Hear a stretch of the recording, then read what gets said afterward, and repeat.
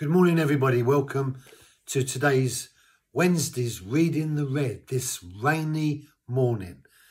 Rain that refreshes the ground. So Jesus continuing talking to us in Matthew 12, verse 44, about the unclean spirit who has been sent out from the man who has, as it were, vacated the body of a man. The unclean spirit has gone out. He's looked around for somewhere to take his rest, found nowhere, and so decides in 44 these words. Then it says, I will return to my house from which I came. And when it comes, it finds it unoccupied, swept, and put in order. So it says, I will return to my house from which it came.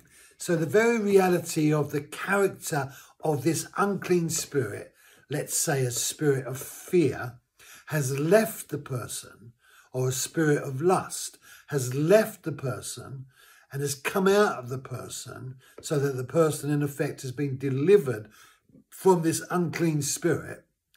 And then this spirit leaves the man, the woman, and finds nowhere to take rest. So it decides to come back to where it came from. And when it comes back, it discovers that the man, the woman, all swept, all clean, because they've been delivered from this unclean influence in their lives.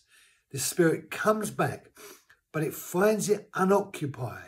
Now, this word unoccupied, what does it mean? It means that there's a vacuum, that there's nothing there. There's a sense of vacancy about the place that it's come back to. And the reason why there's a vacancy is because nothing good or God is there that's replaced it when it left. So the fact that someone gets delivered from a spirit of fear is a great thing. It's a wonderful thing.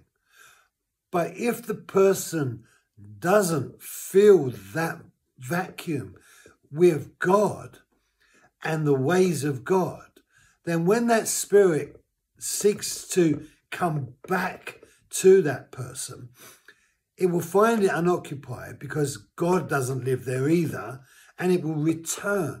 So spirits leave people, but they can come back if you don't fill it with God. So what does it mean to fill it with God? Well, it means that you allow the Holy Spirit to take charge, take up residence in that particular place where that spirit was.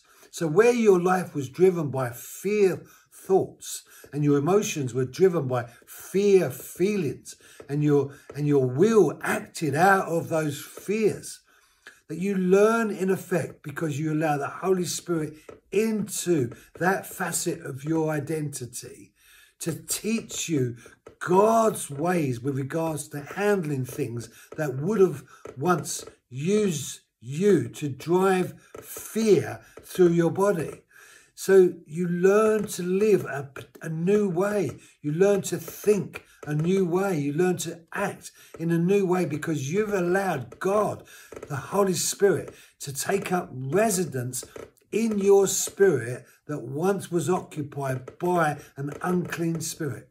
And so we need to make sure that when evil leaves our lives, we don't leave it vacant, but we allow the Holy Spirit to take up residence. Have a great day, and we'll continue this tomorrow.